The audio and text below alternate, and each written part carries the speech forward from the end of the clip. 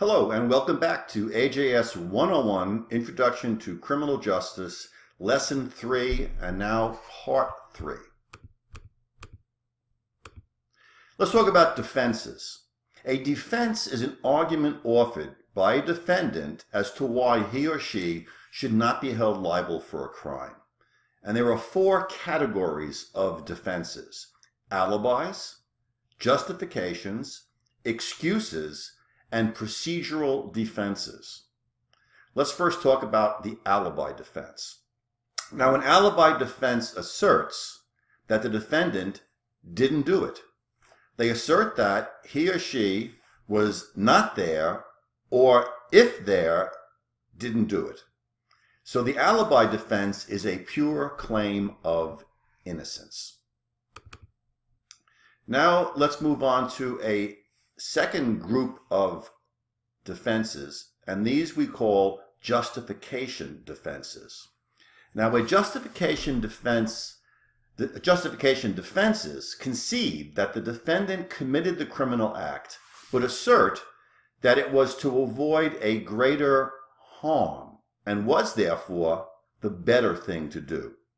The justification defenses are self-defense, defense of others, defense of home and or property, necessity, consent, and resisting an unlawful arrest. The self-defense and defense of others defenses, they assert that the criminal act taken was necessary to protect oneself, another, or one's property against an unlawful threat or attack or theft by another. A person can use the self-defense defense whenever they have a reasonable belief in the immediate necessity to use physical force or deadly physical force against the use or threatened use of unlawful physical force or deadly physical force. Let me repeat that. You can use the self-defense defense when you have a reasonable belief in the immediate necessity to use physical force or deadly physical force against the use or threatened use of unlawful physical force or deadly physical force against you. Note that the force used must be proportional to the force threatened, and in some instances the person must retreat before using deadly physical force. Also note that the alter ego rule asserts that a person can only defend a third party to the extent that he or she reasonably believes the third party could defend himself or herself. Now, I'd like to go into some detail about the elements of this self-defense defense. The first part of it is you have to have a reasonable belief. An important word here is belief. The law is not concerned with the actuality of the situation. In other words, if a person points an inoperable gun or a model gun at somebody and says, "I'm going to kill you," and the gun looks real and the person has no reason to believe that the person will not kill them, and the person being threatened pulls out his gun and shoots and kills the aggressor, the fact that the aggressor's gun could not have done anything because it was not a real gun or it was inoperable is not relevant to the self-defense defense. It's what you believe is going on, not what actually is going on. Because if the actuality were required, then if somebody had an inoperable gun and pointed it at a cop to kill them and the cop defended him or herself, the cop would go to jail because the cop didn't know the gun was inoperable. So it's not what's going on, it's what the belief is. But the belief must be a reasonable belief. It can't be a paranoid belief. So this is a objective criteria. It's not whether the person who used force sincerely believes that it was reasonable. It's would society believe it was reasonable. And the judges of that would be a jury. A jury of your peers would decide that based on the facts that were known to you, whether or not your belief was reasonable or not. Okay, the next element is in the immediate necessity. Well, necessity is obviously that the use of force has to be necessary to defend yourself. But it's important that this necessity must be immediate. The threat to you of physical force or deadly physical force must be for the current occasion and not for some time in the future.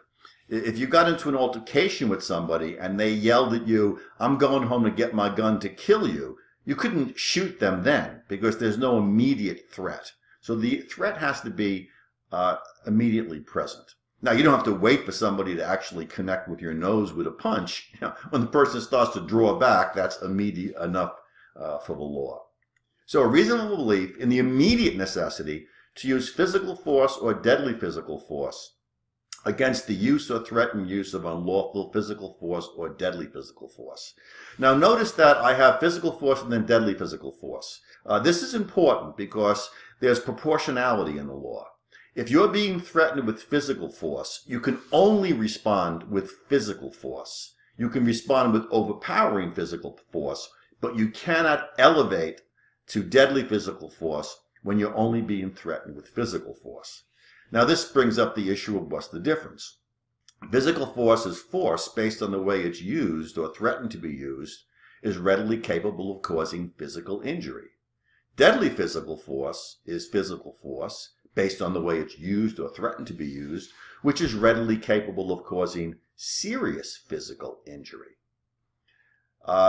Physical injury is, bruises, cuts, scratches, right, stuff like that, substantial pain. Serious physical injury is injury which can kill you, injury which can cause permanent scarring. It's injury which causes the loss of a body function, like your eye gets poked out, or long-term impairment of a body function, like a broken arm or leg. So, proportionality. And again, against the use or threatened use, that means that the person doesn't have to actually be swinging the punch. If you think the punch is imminent, it's about to come, you can do a preemptive attack because they're threatening you, but it's got to be an immediate situation. And of course, the force they're using against you has to be unlawful force. If a police officer is using lawful force to arrest you, you cannot do self-defense. It's only when somebody is using unlawful force that you can defend yourself. And again, has to be proportional. I discussed that.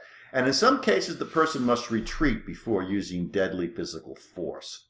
In some states, you must always retreat before using deadly physical force if you can safely do so. And in those states, the only exceptions is if you're in your home or place of business, or if you're a police officer enforcing the law. We don't expect cops to run from danger. We expect cops to run to danger. In Arizona, however, and in some other states like Florida, we have stand your ground laws. And that means that no matter where you are, you can stand your ground. You don't have to retreat. Now, that doesn't mean that you shouldn't retreat. Personally, if I was being threatened with deadly force as a citizen, as a civilian, and I could safely retreat, I would do that to avoid myself possibly being injured or killed and all the legal issues that come about if you wind up shooting and killing somebody. But technically, you don't have to run away in Arizona if you're the good person and the other person's the illegal aggressor against you. It's called stand your ground. And it's based on the fact that you might get injured running away. Turning your back could put you in more mortal danger. Okay, and we already went over the alter ego rule. And that's an important rule, but let me talk about that a little bit too.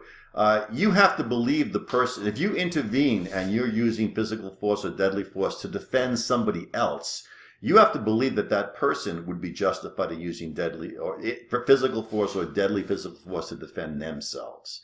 And that's not always easy to do if you stumble on a situation and don't know all the facts.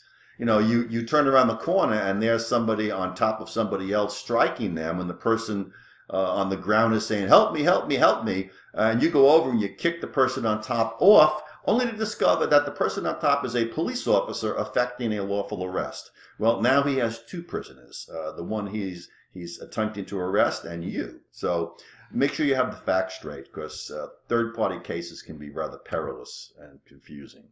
Let's talk about defense of home and defense of property. The law allows people to use necessary force, short of deadly force, to defend property against theft or destruction. But the use of deadly force solely to protect property is not allowed, because in our society, we value life over property. Necessity. The necessity defense claims that it was all right to commit an illegal act because it was necessary to do so to avoid a greater harm.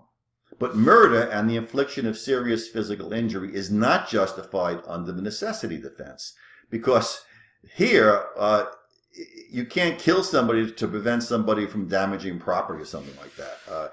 Clearly, you use force to prevent a greater evil, not an equal or lesser evil. So since murder and serious physical injury are great evils, you can't use them to defend yourself against a lesser evil like theft of property. I actually used the necessity defense when I was younger, and I was in the National Guard. I was in the National Guard. I was in the motor pool, and myself and another Spec 4, we were driving a wrecker upstate New York because we were going for an overnight bivouac or camping. So my friend who was driving made a wrong turn, and he woke me up and said, "I have no idea where I am. I'm on this deserted road." And I said, "Whoa." I said, "Well, let's turn around and go back the other way." So he goes to make a U-turn with this massive, 30-foot long truck, 40-foot long truck. And in the middle of the U-turn, when the truck is now blocking both lanes, the drive shaft rumbles and collapses. And we are now disabled on a deserted, unlit road in the middle of the countryside.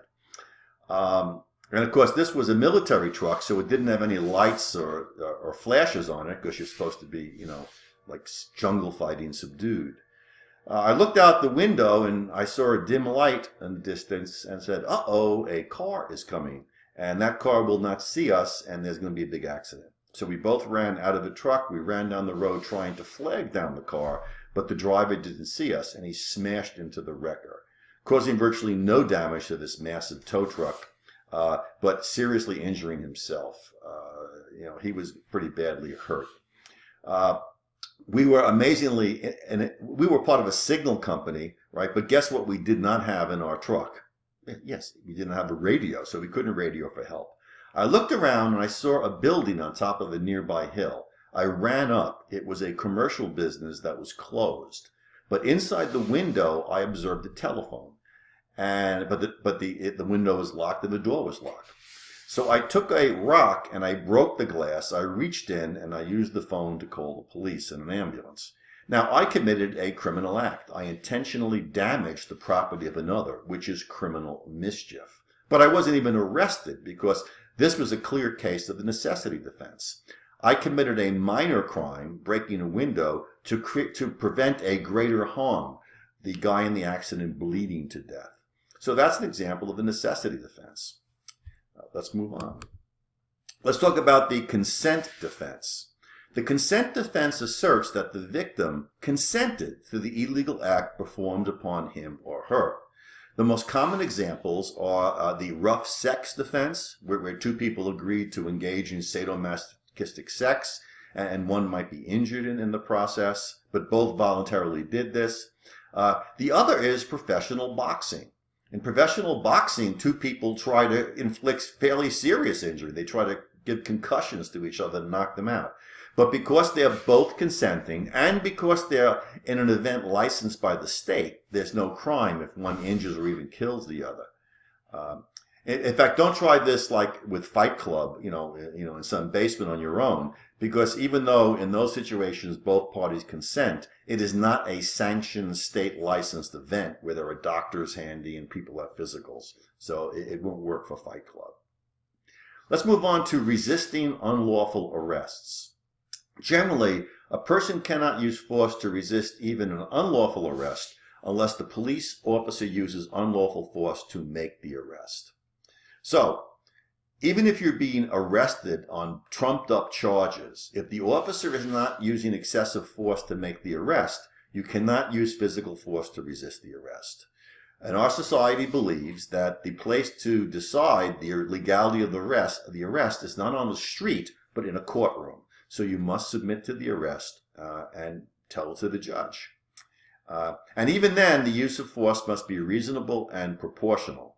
But it is generally not a good idea to resist arrest by a police officer. Generally, many more police officers come in response to a call for help, and the person resisting gets injured. Let's talk about excuse defenses. Now, excuse defenses assert that the defendant committed the criminal act, but that he or she should not be held criminally liable because of some personal shortcoming or mitigating circumstance. The excuse defenses are duress, age, mistake, involuntary intoxication, unconsciousness, provocation, insanity, and diminished capacity. We'll talk about duress first. The duress defense asserts that the person committed the illegal act under threat that if they did not do so, some greater harm would come to them or a third party.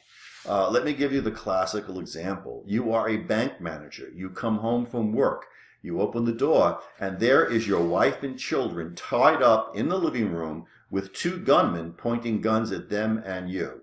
The gunmen say, if you don't go back to your bank, unlock the door, go into the vault, and put all the money in the vault in a bag and come back here, we will kill your family. This is a situation where the threat, killing your family, is greater than the crime that you're going to be committing, which is grand larceny. And if you did that, then you would not be guilty of a larceny because you were acting under duress. Remember, the illegal act committed cannot be more harmful than the threatened act. So if somebody was threatening to damage your car if you didn't do something, you can't kill them because that's more harmful. All right, let's talk about age. It is generally conceded that children either lack the reasoning to form a mens rea or have only a partial ability to do so. Mens rea being the guilty mind. So in most jurisdictions, children under the age of 6 cannot be charged with any crime, no matter what they do.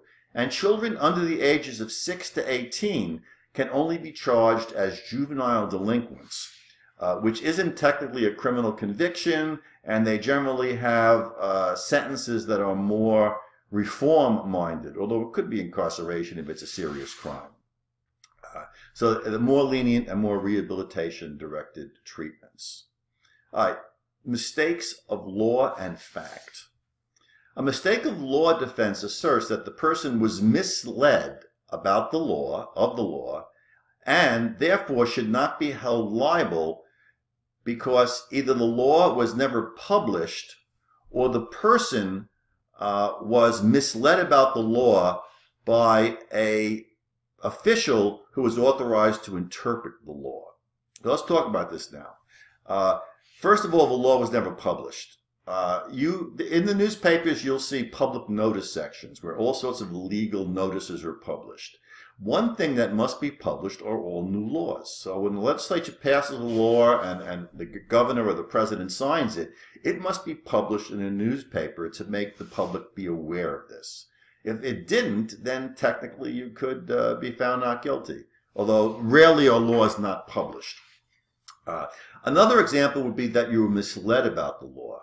Let's say that the requirement for motor vehicle insurance is, I'm just making this up, I don't know what it is. Say it's $30,000, right, liability. And motor vehicles mistakenly, due to a typo, prints $10,000. So you go out and you only buy $10,000 worth of insurance, and then you get into an accident, the police find out you're underinsured, you get a summons. If you could show the pamphlet, you would not be guilty of uninsured motorist, because you were misled by an official publication. Likewise, if you were told on the phone by somebody charged with giving advice in that area, who's a government employee, you would also be not guilty. Okay, involuntary intoxication. The involuntary intoxication defense asserts that the person is not guilty of a crime due to intoxication unknowingly or forcibly induced upon them by another, or due to voluntarily taking a drug without being aware of its side effects when a reasonable person would also have been unaware. So let's talk about the first one, unknowing intoxication. This actually happened to me when I was rather young. I was in a bar and we were drinking with some people, and a guy I was with played a joke on me. He had the bartender, unbeknownst to me, fill my drink with like 7 shots of rum. And then he said, hey, I'll bet you that we can't chug-a-lug our drinks. And I already had a couple of drinks, so I was not that clear-minded, and I did that. Which meant that I suddenly drank like 7 drinks at once, and I had already had a few. And wow, did I become intoxicated unknowingly. And that would be, and now if I had had say 1 or 2 drinks and the person did that, and I went out and got arrested for drunk driving, if I could prove that, I could probably get off, but it would be pretty hard to prove. By the way, that's extremely dangerous. Chug-a-lugging large amounts of alcohol or beer or wine can kill somebody because the amount of alcohol is so great and it's so quickly absorbed into their system that they actually become unconscious before their body's normal reaction, which is we've been poisoned with crap, throw it up, puke, can take effect. And then the person absorbs all that alcohol into their blood, and they stop breathing and their heart stops. So never chug-a-lug large amounts of alcohol or let people do it. It is very dangerous. It's also involuntary intoxication if somebody forces you to do it, puts a gun to your head and say, drink all this stuff, and then you commit some crime. If you take medication and you were not aware of its like intoxicating side effects and you were driving a car, if a reasonable person wouldn't have known, you can probably be found not guilty of, say, drunk driving. But usually they put enough warnings on prescription drug vials that it's pretty hard to claim you didn't know its intoxicating effect. All right, unconsciousness. The unconsciousness defense asserts that the mens rea, the evil mind requirement for criminal liability, was missing because the person was unconscious when the actus reus, the prohibited act, was committed. And this could be due to injury, which caused unconsciousness. You were hit on the head while you were doing construction work on a 30-story building, and as you were unconscious, you dropped your wrench, it fell off the building, hit and killed somebody. Well, when you released that wrench, you were unconscious, so obviously you didn't do it with an evil mens rea. There's no crime. It could also be during a seizure. If you're having a grand mal seizure and you're on the ground thrashing about and you strike somebody in the face and break their nose, you had no way of knowing that. So as a result, there's no mens rea, and you're not guilty of an assault. Another example would be sleepwalking. If you were sleepwalking and committed some crime, you also are not conscious then. Although good luck trying to prove to a judge and jury that you were sleepwalking. Provocation. The provocation defense asserts that the defendant was purposely provoked into an emotional rage which should either eliminate or reduce his or her criminal liability. So these examples might be barroom provocations, where somebody says, "Oh, I slept with your mother last night. She was really good." Or another possibility is family violence after years of abuse. A woman who, on a regular basis, is abused by her husband, and then at some point, perhaps even before he does another abuse act, strikes out and kills him or injures him. Although that becomes a difficult defense because if the husband was not actually attacking the woman at that point, it may be difficult to do the provocation. Certainly you can't do self-defense, and provocation is also difficult to prove, but it could be a defense. Insanity. The insanity defense asserts that the defendant could not form a mens rea due to a mental disease or defect. And we're talking about serious mental illness like schizophrenia, not a little bit of neurosis where you're a little paranoid about something. Now, insanity is usually an affirmative defense, and an affirmative defense is one where the burden of proof rests on the defendant. If you if you say you didn't do it, you're innocent, or if you use another defense like involuntary intoxication, ignorance of the law, right? Well, I'm sorry, I'm confuse them. Ordinary defense, an ordinary defense is a situation where you say you're not guilty, the state must prove that you're guilty. But if you claim self-defense, that's an affirmative defense, and you have to prove that that you meet the elements of self-defense. And the same is true with duress defenses. So while many defenses are ordinary and the state must prove you guilty, for some defenses they're affirmative and the burden of proof rests on you. And insanity and self-defense and duress, mistake of fact, involuntary intoxication, and a number of others are affirmative defenses. Now, the insanity defense is rarely raised because it's very difficult to prove. It's also controversial. People don't like it, so juries are reluctant to find people not guilty. And it also still results in the incarceration of the defendant, but in a mental hospital instead of a jail. And people committed to mental hospitals under this defense have to stay there until they're cured, or they have to at least be deemed no longer a threat to society. So they stay there indefinitely until cured or deemed not dangerous to society.